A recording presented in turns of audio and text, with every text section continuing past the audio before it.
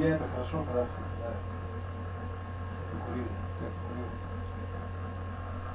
Мне это рано еще как-то, я еще, ой, даже не вспоминаю. Ой, да, там не надо. Красиво видеть.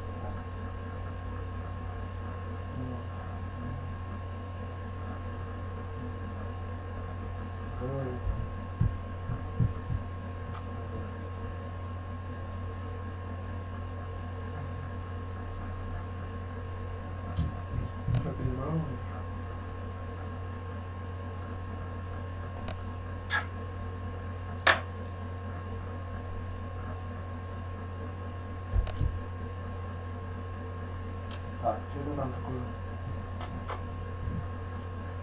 Вот.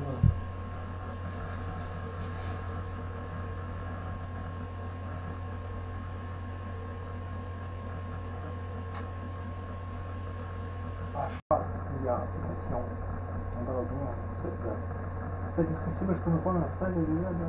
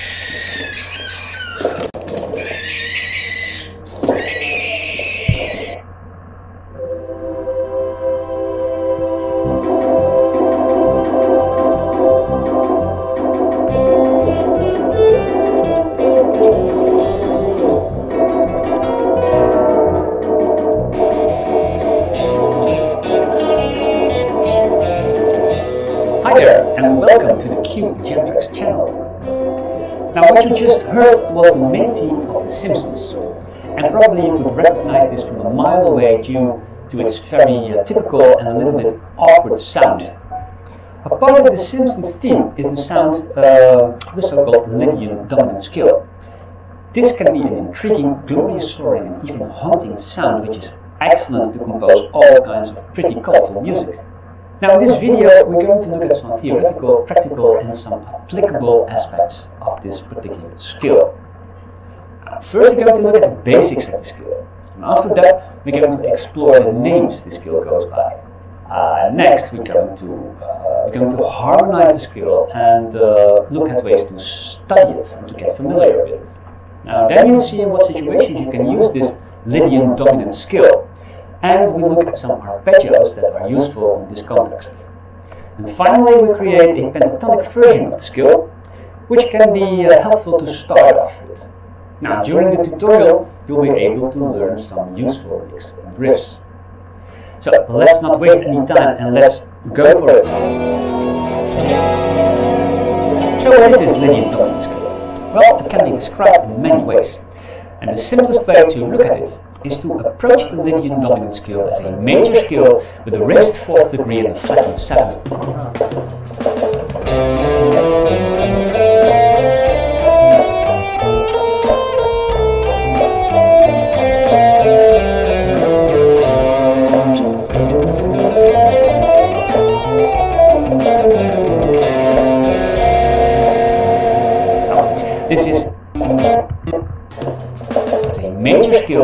the raised fourth degree and the flattened seventh degree.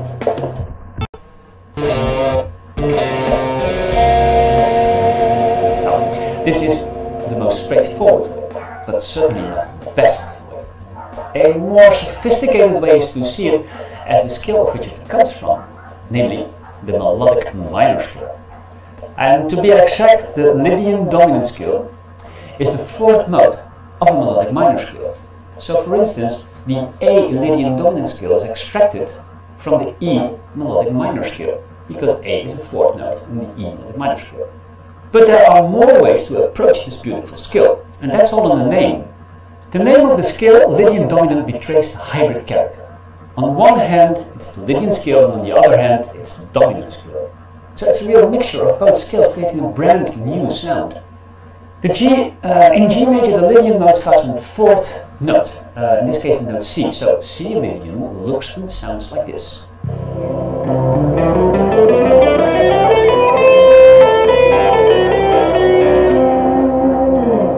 Now back to the Lydian dominant scale. The dominant character lies in the flattened seventh degree and a major third, which also defines the Mixolydian mode. Now this is the fifth mode of a major scale. So C Mixolydian is the fifth mode of an F major scale and looks and sounds like this.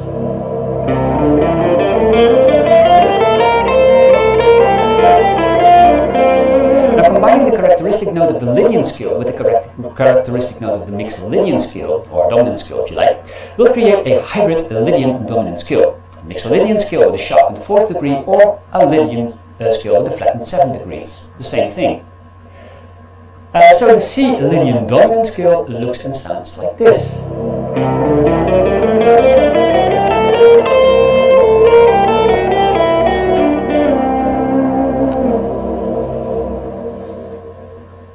Now, because of its ambiguous character, the scale goes by many names. And the most popular name is addressing it by the most obvious name, and that's the Lydian flat 7 or the Lydian dominant scale. But as we've seen just now, the scale can also be seen as a Mixolydian sharp 4 scale, Mixolydian scale with a raised fourth degree. And the third interesting name is the acoustic scale or overtone scale, referring to the resemblance of the harmonic partials on, for instance, the note C. Now, overtones are notes that sound along with the note that is actually played and gives acoustic instruments like the guitar and piano its timbre and its characteristic sound. Now, overtones that sound when we play the note C are C1, C2, G2, C3, E3, G3, B flat 3, C4, E4, F sharp 4, G4, A4, and so on, resulting in this cumulative sound. Some of the overtones are not in tune, but that's common for overtones. And all the notes of the Lydian dominant scale are represented more or less in those partials.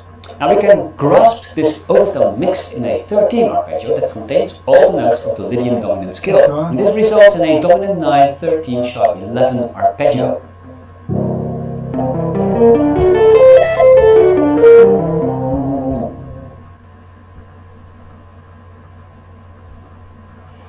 So let's harmonize the dominant Lydian scale, and let's do this on the tonic A, so we can use the open A string later on as our drum tone to establish a strong tonality towards the tonic A. The notes of the A Lydian dominant scale are A, B, C sharp, D sharp, E, F sharp, and G. Now the sharpened 4th degree D sharp and the flattened 7th degree G are the characteristic notes in this major scale.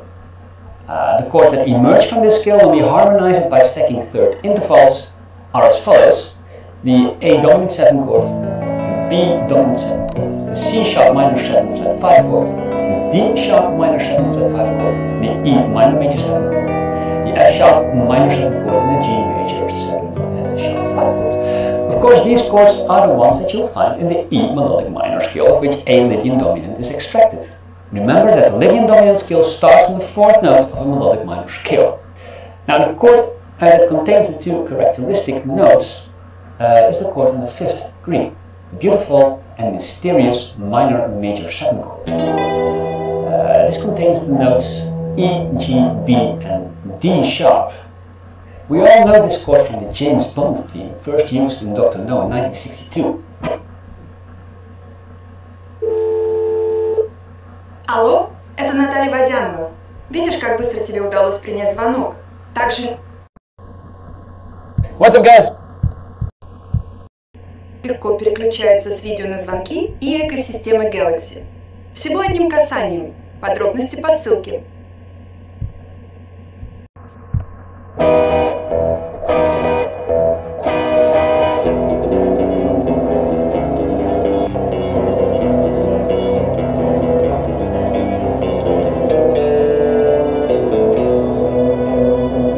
The G major 7 sharp 5 chord, also a chord with lots of character and also containing the characteristic notes. It's also a beautiful chord to use. So using these two chords, the E minor major 7 chord and the G major 7 sharp 5 chord played over an A drum would trigger the A Lydian dominant sound. Now we could come up with this straightforward figure, the A Lydian dominant sound.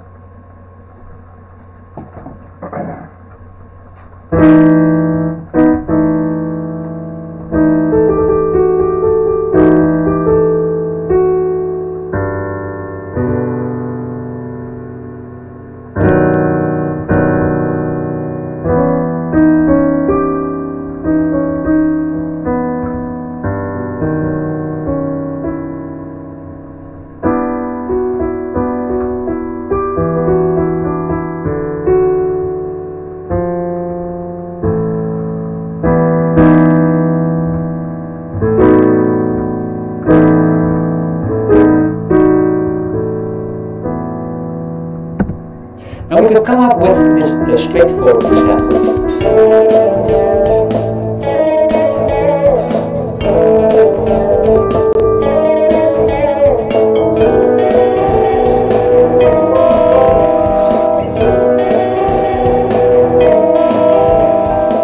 You could also metallize the Lydian dominant scale, and you could even use some polyrhythmic patterns to emphasize that haunted sound of the scale. Again, emphasize the characteristic notes of the scale to grasp the essence of the sound you are looking for. Now, in this example, I used E Lydian dominant with the characteristic notes G sharp, which is the major 3rd, A sharp, which is the raised 4th degree, and of course D, which is the flattened 7th degree.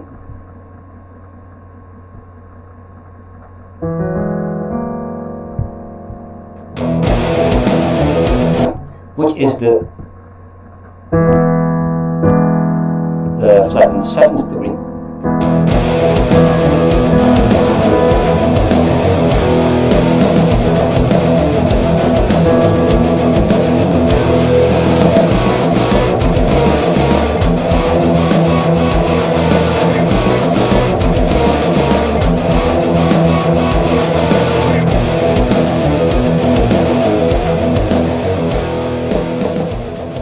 Now, roughly, you could use 2 ways to study the scale regarding the sound and harmony. To start with, you could play the scale up and down the neck while landing on the tonic each time and making some rhythmic variations within the scale.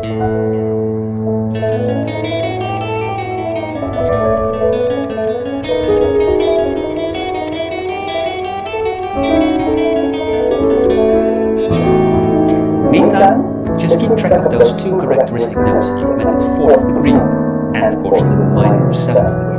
The second way to study a scale is to harmonize it, like we did before, and play the chords beneath the tonic that serves as the drum tone.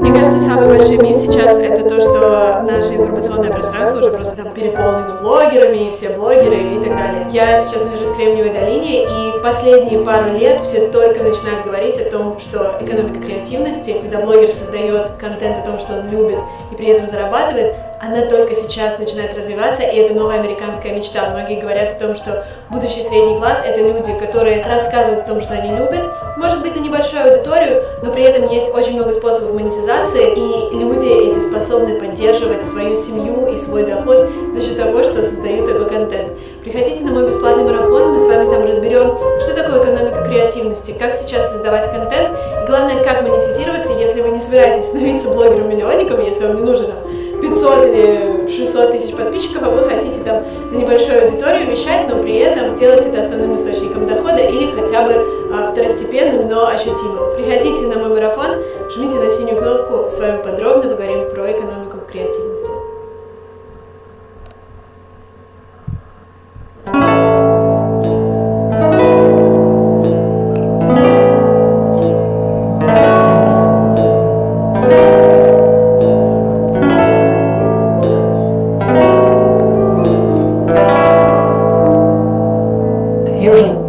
Of some skill patterns of the Lydian dominant skill. Now,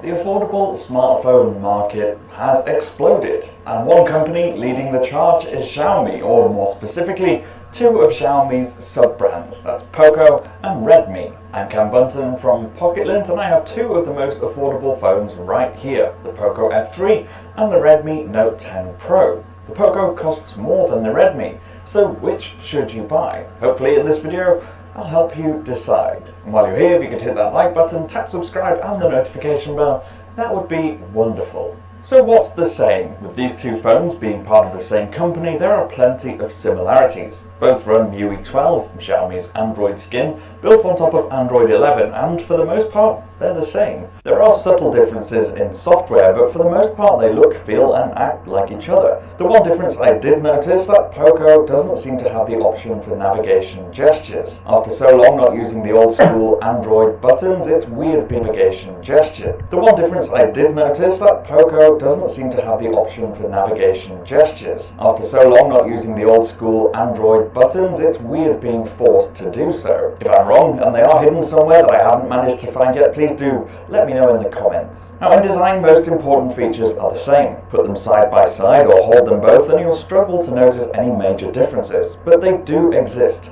So while they're built on the same frame and are largely the same size and weight, give or take a few millimeters and grams, there are subtle indicators that they're not exactly the same. For instance, the cheaper Redmi phone has a 3.5mm port in the top edge, but the Poco doesn't have one. And while the camera lens arrangement is almost the same, the design, but the Poco doesn't have one. And while the camera lens arrangement is almost the same, the design of the housing is square on the Redmi. And while the camera lens arrangement is almost the same, the design of the housing is square on the Redmi and round on the Poco. Placement of the SIM tray is different too. The F3 has the tray built into the bottom edge, while the Redmi has it in the top of the left edge. But more crucially, it also features a slot for a micro SD card, so you can expand the storage, as well as being dual SIM compatible. Both feature glass back and expand edge. But more crucially, it also features a bottom edge, while the Redmi has it in the top of the left edge. But more crucially, it also features a slot for a micro SD card, so you can expand the storage, as well as being dual SIM compatible. Both feature glass backs and plastic frames, and even have identical fingerprint sensors built into the slim power wake button on the right edge, just below the volume rocker. The fingerprint sensor is really responsive and has unlocked the phone quickly and efficiently the entire time I've been testing them. Sometimes you can accidentally touch it though. Do that enough times with the wrong finger or the wrong part of your finger and you'll make it think you failed to register properly. That forces you then to use a PIN or a password to log in instead. Now the first hint that the Poco is a more premium phone comes when you start typing on the keyboard. With the vibration feedback on, you'll feel a much more subtle and precise haptic response from the F3, while the Note 10 Pro has a more standard vibrator motor buzzing underneath your fingers. Now, switching to displays, and again, you might struggle to see much difference. Both have the same size and resolution. It's an AMOLED Full HD Plus panel boasting up to 120Hz refresh rates. When it comes to sharpness and brightness, there's nothing to separate them. Not really. Where we saw the biggest difference was in contrast and colour performance. The Redmi was warmer by default and seemed to have a bit too much contrast. The Poco screen showed things in a way that was a lot more subtle and natural. Redmi was a little harsh by comparison, with its crushed blacks often meaning you lose detail on darker colours and in the shadows. and in the highlights too. So, spec fans, it's here in the battery and the performance that you're going to be paying most of your attention, probably. Poco F3 has the more powerful Snapdragon 870 processor, plus UFS 3.1 storage for fast processing and read-write speeds. The Redmi is no slouch though and has a Snapdragon 732G processor and slightly slower solid-state storage. Numbers on a page are one thing, but real daily performance is another. And that's what really matters. And it's definitely one area you can tell the difference. Unsurprisingly, the almost flagship processor in the Poco phone results in a snappier and more responsive feeling phone. In the general interface, they both feel pretty much the same, but once you start loading things like games or the camera interface, the Redmi lags behind slightly. Switching between shooting modes in the camera takes a bit longer on the Redmi, just as an example. It's not terrible, but if your priority is speed and fluidity, it doesn't deliver in quite the same way. Where it does deliver in bucket loads, however, is in battery life. Its larger capacity battery and the software's aggressive battery management mean it's not too difficult to get 2 days from the Note 10 Pro, even with a couple of hours gaming thrown in every day. The same way. But if in the general processor in the Poco phone results in a snappier and more responsive feeling phone. In the general interface, they both feel pretty much the same, but once you start loading things like games or the camera interface, the Redmi lags behind slightly. Switching between shooting modes in the camera takes a bit longer on the Redmi, just as an example. It's not terrible, but if your priority is speed and fluidity, it doesn't deliver in quite the same way. Where it does deliver in bucket loads, however, is in battery life. Its larger capacity battery and the software's aggressive battery management mean it's not too difficult to get 2 days from the Note 10 Pro, even with a couple of hours gaming thrown in every day. Still, neither has bad battery life. The F3 will comfortably get through even the busiest of days and make it partway through a second. So again, on cameras there are similarities, but they're not identical. Both phones have a primary ultra-wide and macro sensor. The Note 10 Pro also has a low-res depth sensor. Where the biggest difference comes in though is with the primary camera. The Poco has a 48 megapixel sensor, where the Redmi has 100, with the Pro also has a low-res depth sensor. Where the biggest difference comes in though is with the primary camera. The Poco has a 48 megapixel sensor, where the Redmi has a 108 megapixel sensor, which is slightly larger. Of course, both phones pixel bin down to lower resolutions when you're shooting in automatic mode. Now, you might think the bigger sensor would produce the better images, but that's actually not the case. On the surface, they're quite similar, at least when you compare colours. Where we noticed a major difference was in the quality of the detail. The Poco F3's photos just seemed sharper and more realistic most of the time. That carries through to when you enable 2x digital zoom as well. Ultra-wide performance was similar on both, but the two struggle with blur at times and often produce images that look suboptimal, putting it kindly.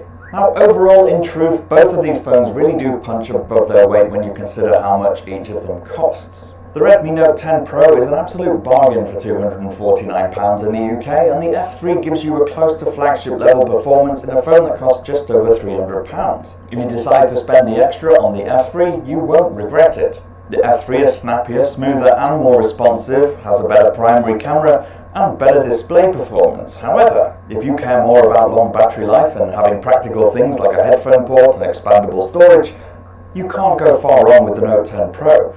It's a stunning budget phone. I've been Cam, I'm at Cam Bunton on social media. You can find me and follow me there, ask me any questions you want, or you use the comments down below. Hit like if you like this video and subscribe and tap the notification bell to make sure you don't miss any more. And I'll see you again in the next one. British.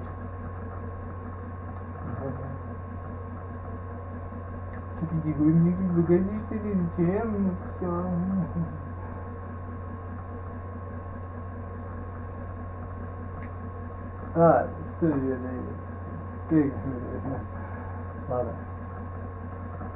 А, кстати, весело, да? Интересно. Ryzen.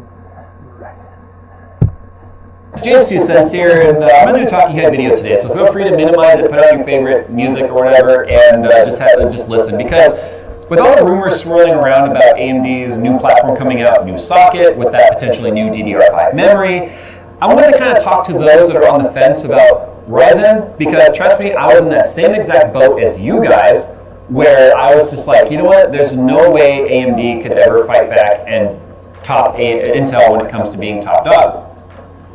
That was then, this is now. So we're going to tell you about what our experience has been like, considering both Phil, Nick, and I have AMD rigs here at the studio, and Phil and I have been using AMD exclusively now for the last several years. Today's video is sponsored by iFixit, and iFixit's Father's Day. Today's video is sponsored by iFixit and their iFixit Father's Day promotion, and they figured the best way to show my love for Father's Day is to torture her with some Father's Day jokes. Are you ready? How does Darth Vader take his toast? No. On the dark side. Did you know the circle is the most ridiculous shape in the world? There's absolutely no point to it. I was going to tell you a dad joke about construction, but I'm still working on it. What do you get if you put ducks in a cement mixer? You get quacks in the pavement. So this Father's Day, give your father figure the best gift ever by heading to the link in the description below, where you can save $10 off any order $50 or more by using my link and offer code DADS2021. What do you think? Do you like my jokes? All right. Do you like my joke? And offer code DADS2021. What do you think? Do you like my jokes? Alright, so without wasting a lot of you guys' time going into like a history lesson on Ryzen, we've talked about it in the past. We've covered obviously first gen Ryzen, which was like 1800X and 1700X and all that. We talked about the 1.5 Ryzen, which was the 2000 series and the 3000 series. The battery.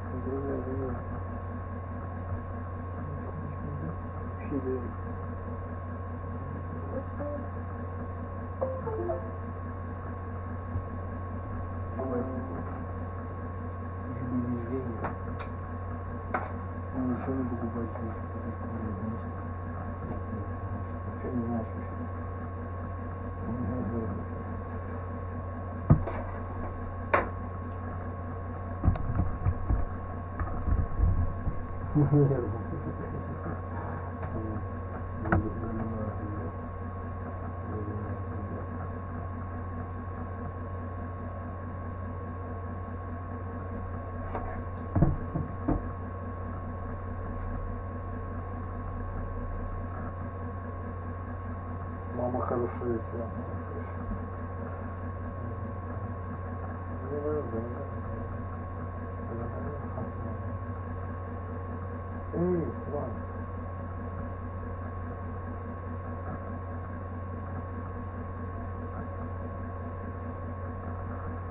Ну, я тоже так считаю.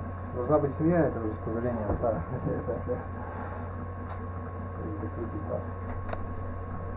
Головы вернее. See, now fast forwarded 5 years into... И наоборот, ты считаешь, что людей, да. Нет, это все равно решение, это все равно твое. То есть, серьезно, да? То есть, вот ты смотри, я понял, да.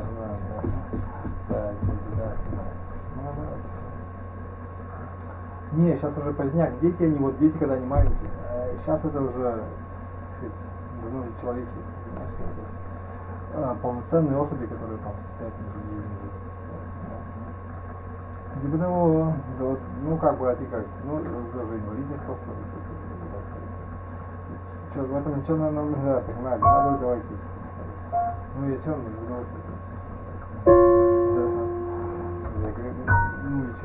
понимаю,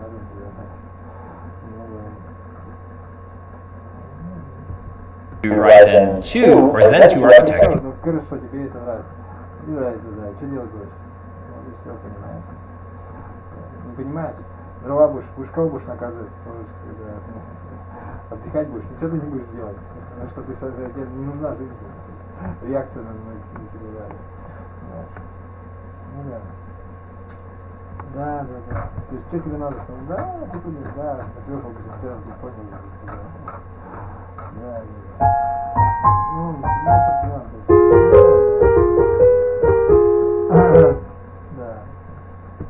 Ну, which is Ryzen 5000 series, and with the newest generation coming out, I believe rumored later this year. I have no information on that, not embargoed or anything, I don't know, so I'm just telling you what I think all the signs are pointing to. I think it's important to talk about where we've come from in terms of kind of weirdness that we used to experience, because I could never talk about Ryzen without being like, Ryzen's great, but it's kind of weird. We have weird issues, and I want to talk about that, because that is what I think puts off a lot of people. So when we first started using Ryzen, I did a video, and this is actually before Phil even started working here. I did a video where I always had my Intel X299 platforms, X99, then X299, and Intel, because at the time, Intel had the highest core counts. In fact, Intel had the only real competition in town because Zen wasn't out yet, and they hadn't touched their platform since Bulldozer and Excavator and all that, which is the FX series. So it was like, I think PowerDriver was the last one, but it just was terrible. It was a 2011 architecture. It was bad. It was not efficient. There were like shared cache between cores, and it was just terrible, absolutely terrible. And so Intel was the only game in town. If you wanted high core counts, then you had to go like X299 and all that. I did a 30-day. Here's how Ryzen went using it for only 30 days. And that was back when the 1800X was the CPU that was the top of the line at the time. Not counting Threadripper. I had issues with Threadripper, and that we talked about that in the past already. So I've been using AMD exclusively now here in the studio for about the last 3 years. And Phil has been using Threadripper exclusively for the last, what, about 2 years maybe? Year and a half, 2 years at least. Now Phil has a perspective obviously from the production side of things, editing videos, how Ryzen and Premiere specifically kind of interact, obviously gaming as well. I, on the other hand, use my system because it's not the one we rely on to make videos, to test out different hardware. So I've been on Threadripper, I've been on standard Ryzen, I've been on the different cores within Ryzen, water-cooled, air-cooled, all of it. And so I can tell you right now, the weird issues that we always experienced with Ryzen were USB drop-offs. I mean, the simple one. And the nice thing is that the chipset manufacturers and the chipset BIOS writers and such and driver writers for AMD motherboards, so whether it be Gigabyte, Asus, MSI, ASRock, in the beginning, rollouts were kind of slow, seeing any sort of fixes. And it seemed like, well, it's not seemed like, it was the fact that companies initially weren't putting a lot of R&D into AMD products, although it was a new platform, because it wasn't proven yet. And by proven, I mean it wasn't proven that people were going to adopt it and build on it right away. As AMD started getting back market share and having more Ryzen processors in the field, they started putting way more effort into BIOS updates, which I feel like BIOS updates for AMD boards are rolling out constantly. Some might look at that and be like, well, that's because they're constantly having problems. No, they're constantly tweaking things. They're constantly getting better memory support. They're constantly getting better driver support in the chipsets and USB drivers and M.2 controllers and all that sort of stuff. So it's like everything has just been improving. So the USB dropout issue was something we were experiencing in the beginning, even on as late as like 3000 series processors, where we'd be out here filming and then we would hear someone's system inside the editing den disconnect a USB device. We would just randomly hear doo-doo-doo and be like, whose PC was that? I don't know. And we would go in there and investigate whose mouse isn't working, whose keyboard isn't working, or whose, whatever. And we never found anything wasn't working. So it's almost like it would drop off and never make a reconnect sound, probably because it happened so quickly. It was just sort of annoying, to say the least. The other issue that I experienced more regular was stability issues with RAM. RAM in the beginning was a sore spot for Ryzen because the way the CPU works with its Infinity Fabric and the way the chiplets connect on the substrate through the Infinity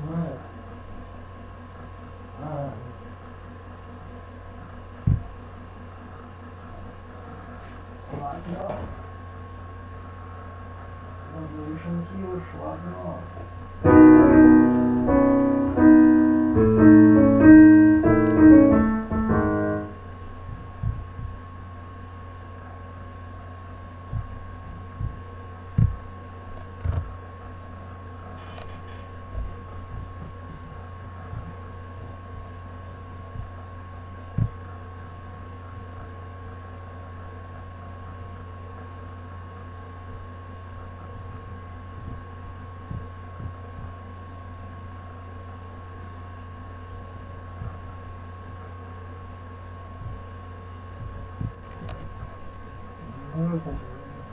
Да.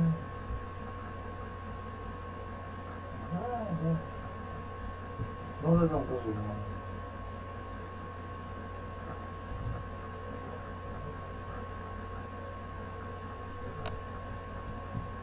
Так, да, господин.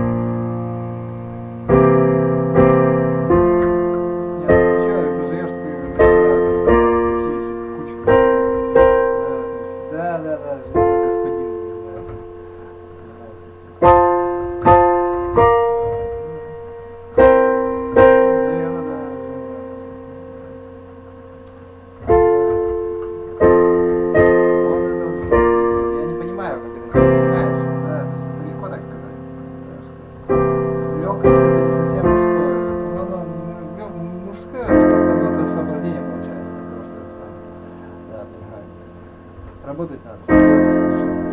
То есть, когда тебе все легко, это как бы, ну да, понимаешь. В смысле, когда... То есть без труда, значит. Без труда, значит,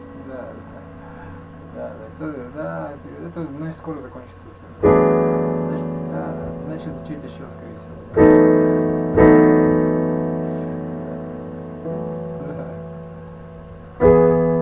То есть независимо.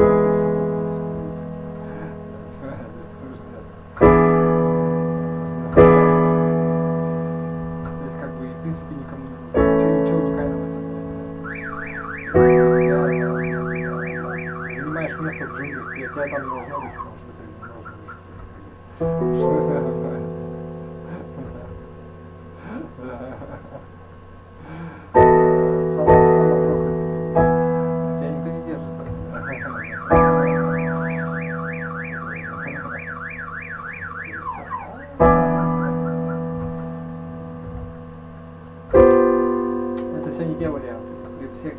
Я бы уже не было на этом свете. Работать, короче, в этом ничего хорошего нет. Я просто говорю, что то есть, если ты по этой планете ходишь, значит ты поменялся. Да, понимаешь.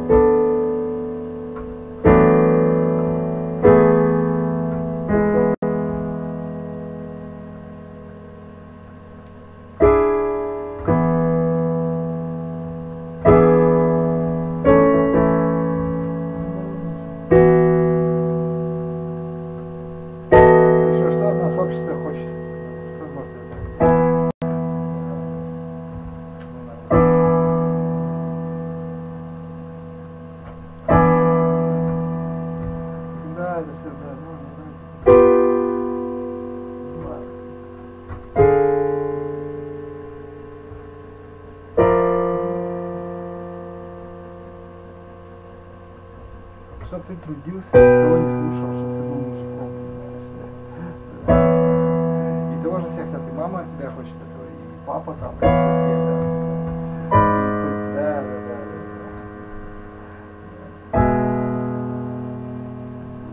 Да.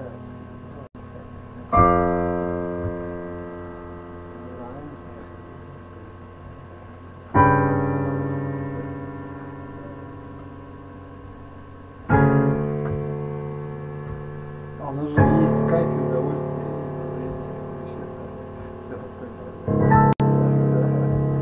и пророчество, и так далее. То есть гениальность, бессмертие.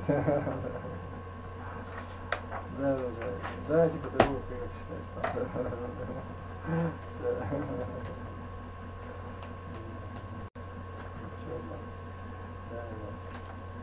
Ну да.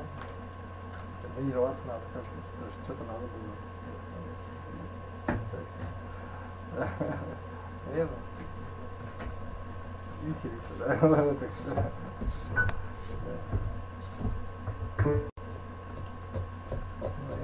может.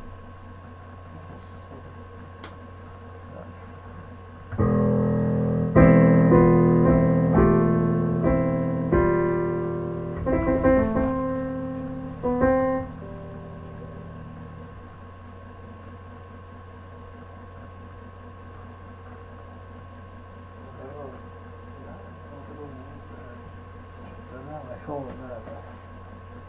Че, серьезно? У меня тоже такая идея была, вот все равно.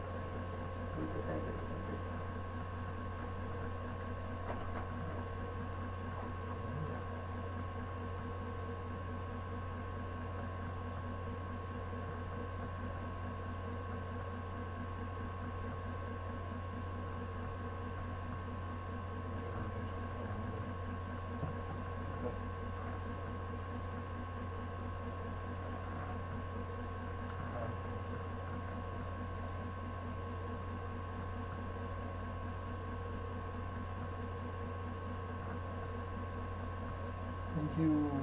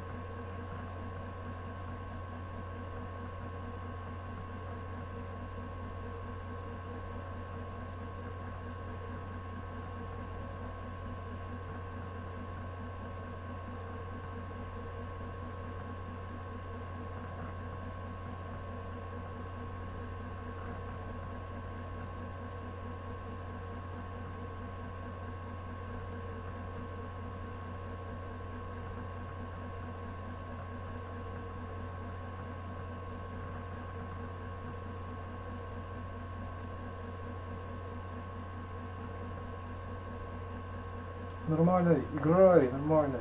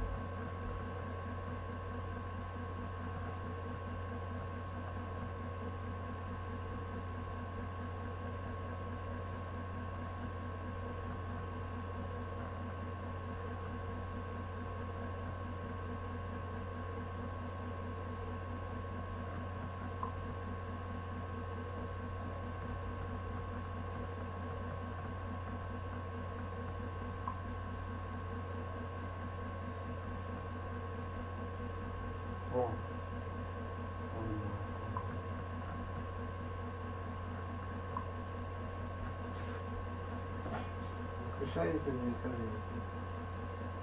решайте. Тише. Великану тише.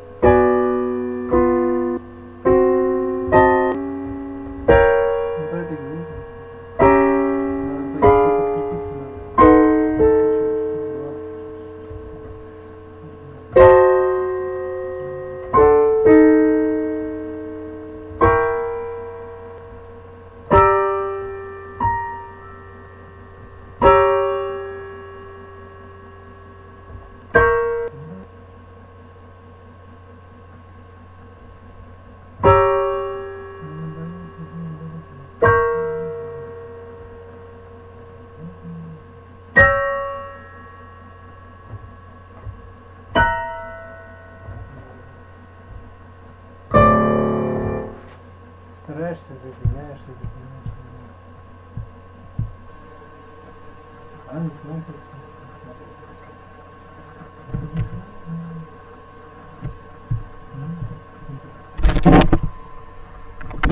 Кушать вчера.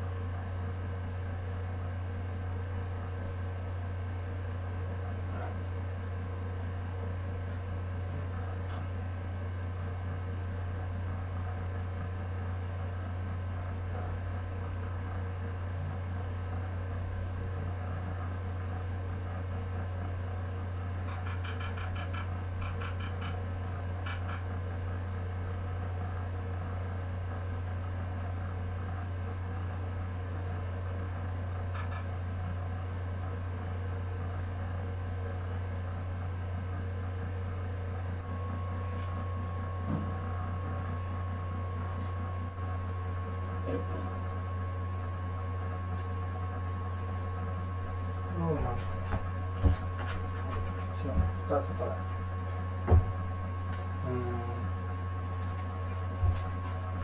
Замечание.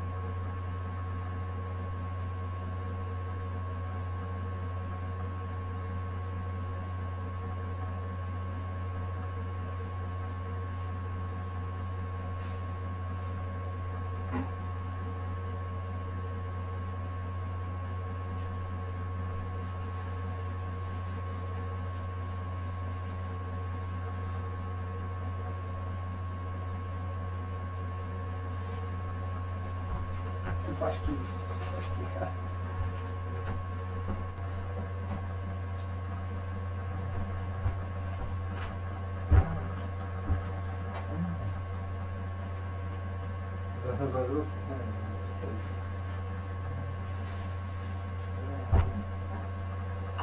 Смешинка.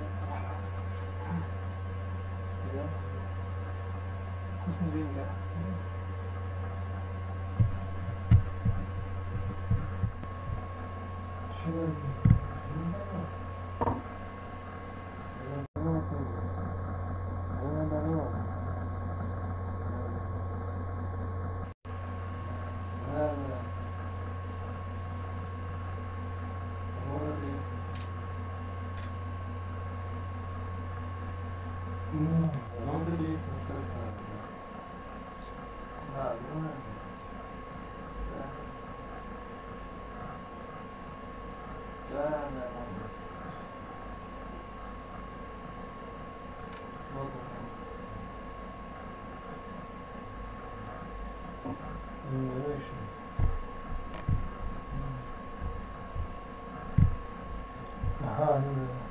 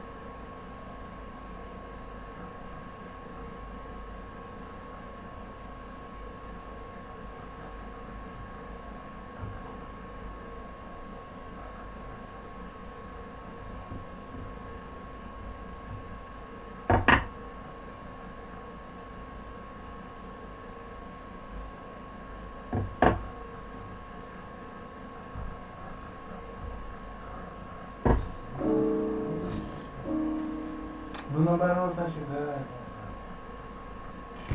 Вкусненько.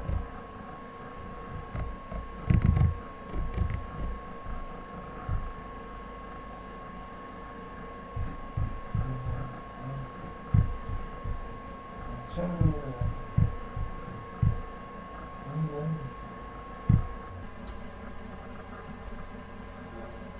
А, ну я понял.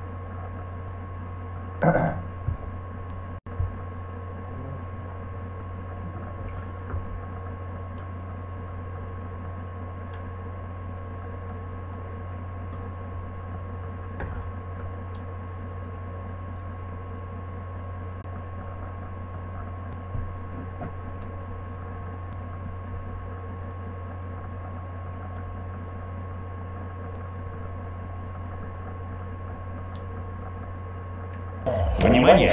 Приготовьте путешествовать дешево. Для этого Озон Travel на Озон. И заказывайте командировку и получайте 5% как поездок с Озон. The Samsung Galaxy One Ultra starts $200.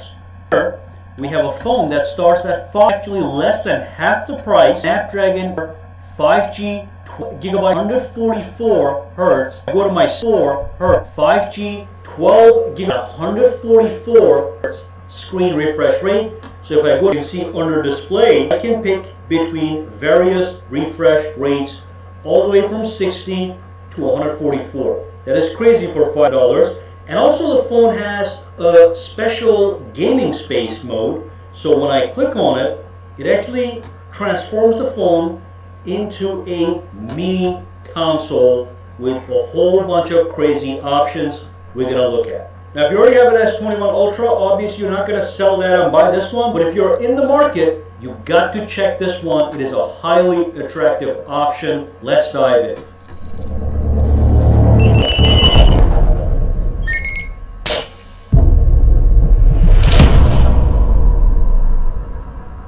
Alright, so let's start off with unboxing the phone and see what we get. So this here is the Nubia Red Magic 6R. And just so you know, the R stands for racing. Let's see what we get in the box. Alright, so once we lift up the cover, that's what we get inside. So here's a little box. Let me pull this up, put it to the side for a second.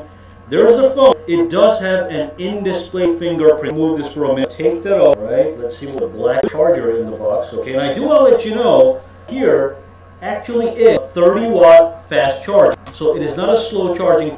And then what we have is we have a red that's for charging the phone, connects to the charger, then it goes to the phone, and the phone charges. Let's put these over here.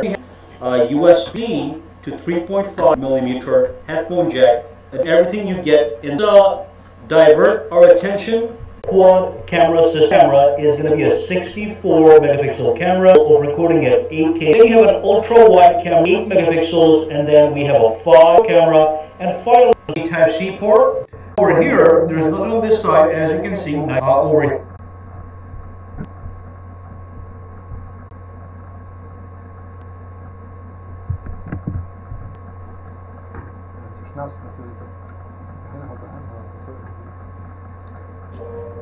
Выбирай электроинструменты Black & Decker на Wildberries. Уже более 100 лет Black & Decker разрабатывает электроинструменты для дома и ремонта, популярные во всем мире. Успей купить хиты легендарного бренда со скидками до 40% на Wildberries.